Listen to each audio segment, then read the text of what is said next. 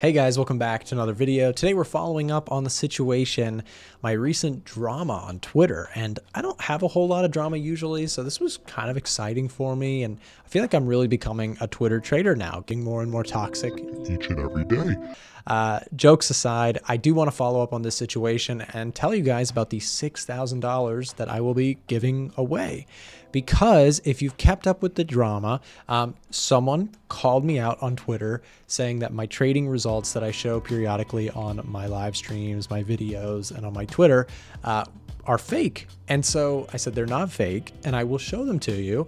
And, you know, I mentioned several times that I'm not chasing after your money. Obviously, who doesn't want money? But I mentioned, like, they're real. You know, if you really are insisting, I will show you my trading results. And I mentioned that if he does end up sending me the money, it will go to a good cause. And so today we're going to talk about that good cause that I'm really thrilled about. Let's just jump into this post that I made. So I mentioned that recently someone called me out for calling my results fake. And now I'm giving away $6,000. So I have a challenge for trading influencers and for the trading community as a whole that we're going to get into in this video. Again, I'm going to be giving away $6,000, and these are all the rules to my challenge. So someone on Twitter bet me $6,000 that they would that my results were not real, and that they challenged me to join a Zoom call to prove the account was legitimate. And again, if you haven't seen this video already, we'll leave it down below in the description for you so that you can catch up to speed on the latest, you know, tea and drama and all that good stuff. Long story short, Scott was actually honorable enough to admit that he was wrong, and not only admit that he was wrong, but he followed through with his word. Here's a guy on Twitter, you know, I didn't expect highly of this, but huge props to Scott for this. He actually paid. He actually sent the $6,000, and he posted publicly his payment. And I can assure you, he sent the money. I got the money on my end. So with that money, we're gonna do something really cool about it.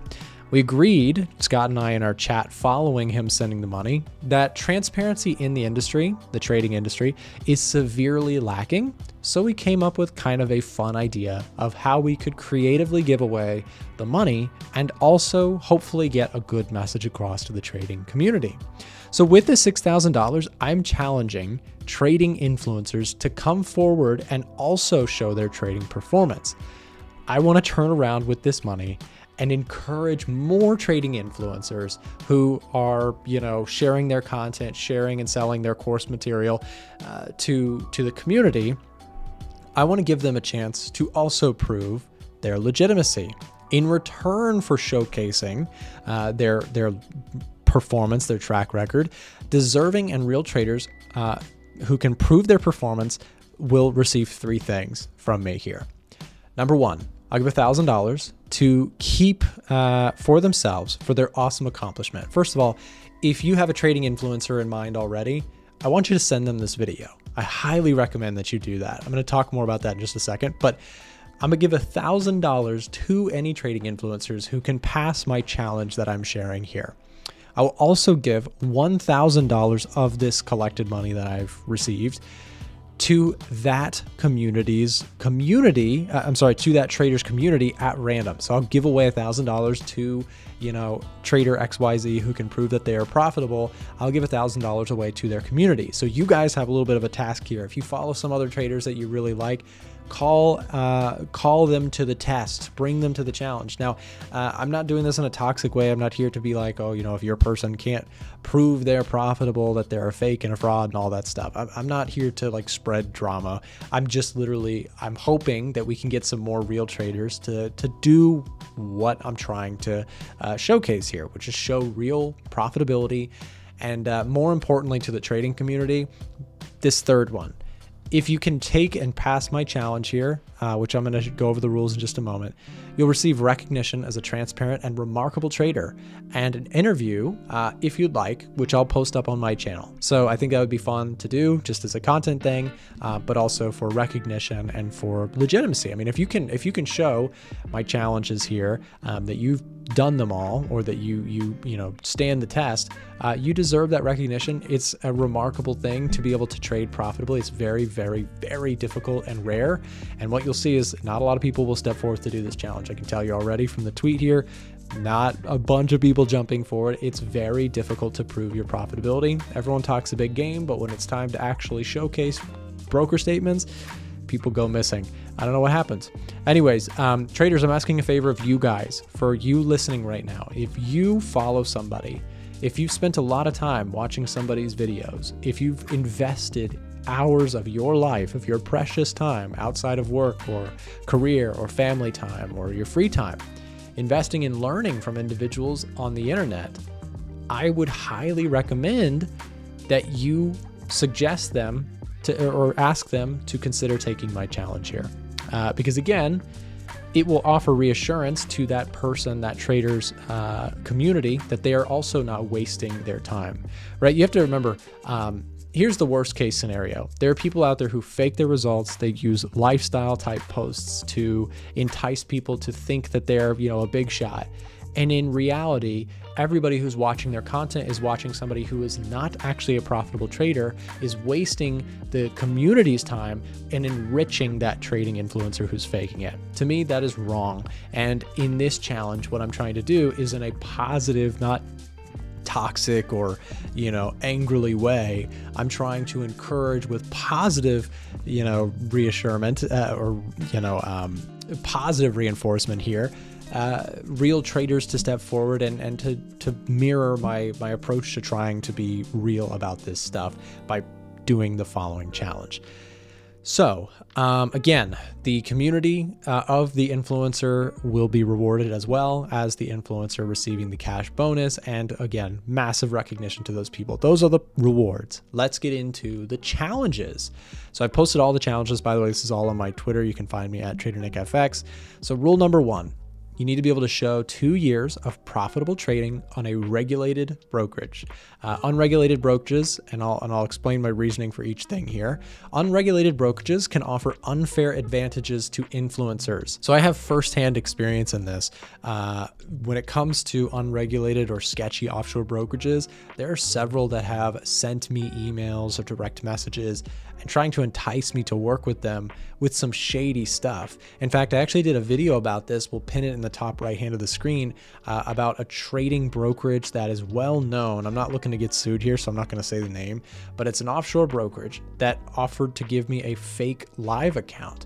So this stuff is really real. So when it comes to unregulated brokerages, if anybody shows you an unregulated brokerage, it may be real, but you have no way of knowing. Unregulated brokerages are just, to me, garbage in terms of trying to prove profitability. It needs to be a regulated brokerage within my challenge to show that it's a real, no funny business account, no manipulation, no fake live accounts, no MetaTrader 4 drama, none of that. Just regulated brokerages, and some of the acceptable regulatory and licensing bodies include the following here on the screen. So let's go on to rule number 2. It must be an actively traded account, no passive buy and hold stock or crypto investment accounts.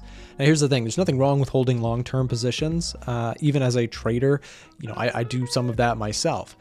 But what I'm talking about here is, if your portfolio is just, 100% Ethereum that you've held for 3 years, that's not really a trading account. That's something that you stuck money in an account and it did really, really well, right? Equally, somebody could just have put all their money in Tesla a year and a half ago, held it, and it's down like 50% or whatever. So my point is this, it needs to be an actively traded account. We need to see that you're actually placing trades, that you're involved actively in the market, not just a passive buy and hold that you may or may not have just gotten lucky on. So rule number 3 is that the performance must exceed, and this is the hardest one, performance must exceed the S&P 500's passive return over the same traded period. So if your account is 2 years old, compare your results to the S&Ps, and if you can go, if your results are better than the S&P 500s, you would pass this rule number 3. Now, why do I say this is hard? Well, since on my own performance, since I started my account, the S&P 500 is up about 100% from 2020. My own performance is about 170%. So with tremendous effort, I've got about a 70% additional return in terms of percentage than the S&P 500. With everyday dedication, discipline, constantly busting it, that's how much it takes to be profitable and to beat the S&P. It's so hard. It's so difficult to beat the S&P 500 because the S&P 500 is a passive income, or a passive investment that many traders struggle to beat. I mean, it's really difficult. Hedge funds can't beat this. So when you hear people talking about, 2% a week is easy or 1% a day is easy, again, step forward and show us, because this is so much harder than it looks on paper to beat. The S&P 500's passive, 9 to 10% per year may not sound like a lot, but when you go through serious drawdowns or account blowups or things like that, you realize that the S&P 500's average 9% buy and hold return is not actually that bad and very, very difficult to beat. Now, if you want to debate me on that, again, somebody can debate me by showing me their results. Some people will be able to do it, but 99.5%, let's call it, of traders cannot beat the S&P 500. It's incredibly difficult to do so, and there are certainly within my own trading periods where I've underperformed the S&P 500. In fact, year to date, I think I'm about on par with the S&P because the S&P has done really, really well. So this last couple of years has been a really there's been some up years and some down years for the S&P 500. 2022 was awful. It was down like nearly 30%. The NASDAQ was down like 37 or 38%. So there's been some ups and downs. So if you've been able to trade and beat the S&P in the last few years, it's been very impressive. Rule number 4, you have to prove that you're actually depositing and or withdrawing from your account. So let me just also add context here. You don't have to have been actively withdrawing from your account. If you're just depositing and building an account, I can respect that. You don't need to be withdrawing from the accounts per se, but at least I would like to see, like banking, showcasing just that you're actually, show me the deposit, that it's a real account. It's just another validity thing. Okay, number 5, it's a little controversial, but hear me out. Rule number 5 is that prop firm payouts absolutely do not count as a track record. They do not count as a way of proving profitability in any capacity. Anyone can have a good month and post a payout and then blow it the next month. Even if you just randomly took trades, technically, if you took enough challenges, randomly, you could theoretically pass challenges and get a payout, screenshot it, put it on Twitter, and make yourself look like a hero. That doesn't tell anyone anything. Additionally, some of the more sketchy, just like unregulated brokerages, like all prop firms are about the same tier list as unregulated brokerages. They don't have any oversight or jurisdiction, no regulatory bodies involvement. That hasn't really made its way fully into the prop firm space. It seems to be starting, and that's why we've seen a couple of prop firms blow up and go away. Like, for example, what we saw in 2023 with my Forex funds. You want to be careful that you don't overhype or overestimate how trustworthy prop firms are, simply because there's no oversight or no 100%, regulation like there might be with US regulated brokerages. Not only that, some of the more sketchy prop firms have actually been caught assisting influencers in falsifying or photoshopping their payouts. So when you see payouts on Twitter and stuff like that, just be careful, because it's very easy to Photoshop. It's very easy to fake stuff. And again, if a prop firm wants to make a lot of sales, one of the easiest things they could do is there's an incentive to help influencers to fake things or to give them unfair advantages, etc. And I just want to reiterate, this is nothing against the prop trading industry at all. Like, there are legitimate prop firms, there are legitimate, companies in this industry. I'm just saying that payouts are 0% helpful in displaying whether or not someone is a legitimate trader. Okay, rule number 6, another controversial. This is just a controversial video at this point. Rule number 6 is that results cannot be shown using MetaTrader 4 or 5.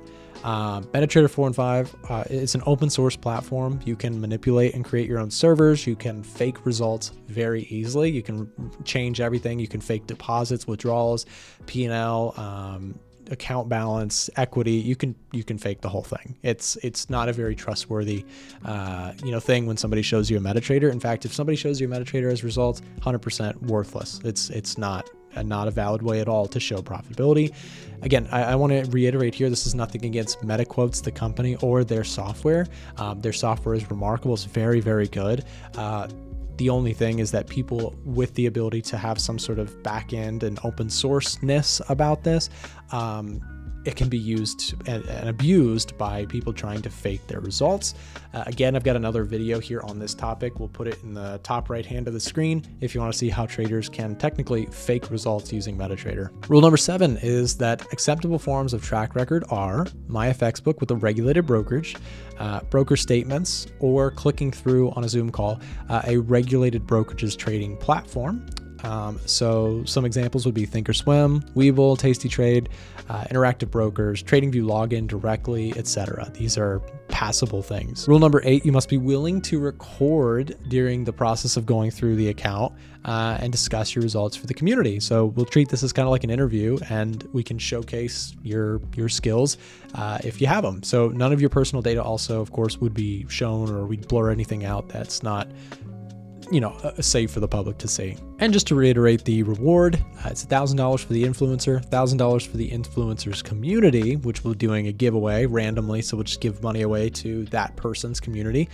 And I will dedicate a video showcasing your legitimacy through an interview, or a call. If it's totally optional. If you don't want to do that, by all means, we don't have to, but I just figured that would be cool to have a video dedicated to any legitimate traders who can pass these rules that I've gone through. And also the last thing is that I'm going to be doing this with the $6,000 that I received for, again, passing this challenge with someone else. So I'm using that money to fund this giveaway opportunity. I'll be doing it up to 3 times, and it's a first come, first serve. I hope somebody will take my challenge. I would be thrilled to pay both the trader and their community if they can prove their legitimacy. So as we close out this video, I just want to ask a favor from the community. Please share this with your traders who you have spent time, money, you know, whatever it is with. If you've done that with traders that you follow and you look up to, and you've invested a lot of time in, if you have the question, ask them to show their results. If they can do it, they can pass this challenge, that would be awesome. Also, just to clarify, if somebody can't pass this challenge, does it make them immediately a fraud or a fake, or their content is worthless? The answer is no. I think that if somebody is, you know, what I've asked here is very hard to do. Like beating the S&P 500, you know, some traders, you know, like Reddit, Twitter, you know, angry keyboard warriors will say that, oh, beating the S&P is easy. But when it comes time to pull up your track record and show it on camera, you will see not many people will want to do this. It's really hard to beat the market, and to beat the market, again, takes so much work. And again, that's just making like 10% plus each year or more. That's very difficult to do, even though traders will dispute that endlessly. Again, the results to my challenge request will prove themselves. There's just not that many people who can do it. It is possible, but it is reserved for people who are of the highest caliber. And so I want to recognize those people. That's the purpose behind this. I look forward to hopefully giving some money away, and thank you guys for watching.